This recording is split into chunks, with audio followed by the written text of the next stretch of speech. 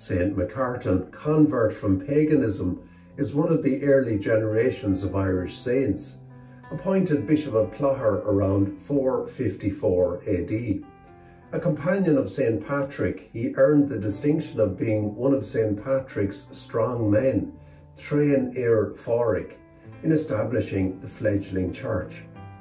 Having carried Patrick over a river on a particular pilgrimage, he was gifted with the staff of our national patron, and a shrine in his honour is in Domnach Airgid, the silver church in Clogher.